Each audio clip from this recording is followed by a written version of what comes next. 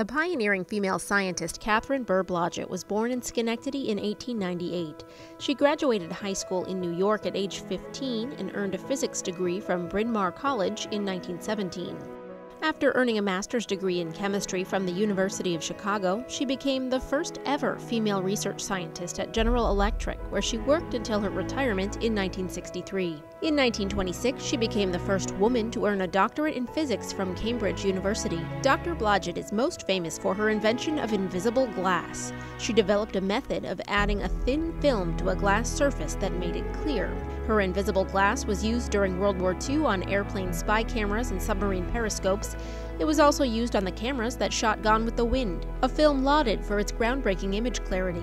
Today, non-reflective glass is used on everything from camera lenses and computer screens to windshields and eyeglasses.